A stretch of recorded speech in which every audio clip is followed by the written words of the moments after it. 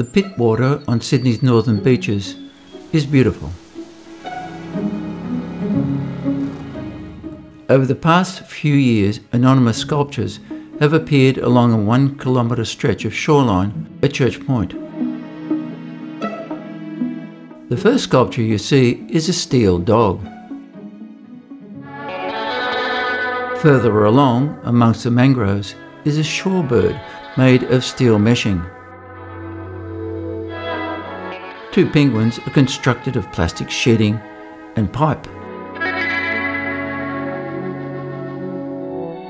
Relaxing on a seat, you have a fish as a companion.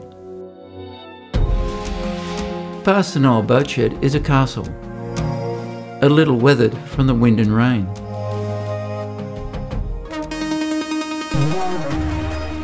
Not too far from the castle, minute soldier crabs scuttle across the sand. Here is a wire cormorant with rocks as eggs. Next to it is a shark constructed of wood, resting on a stone wall.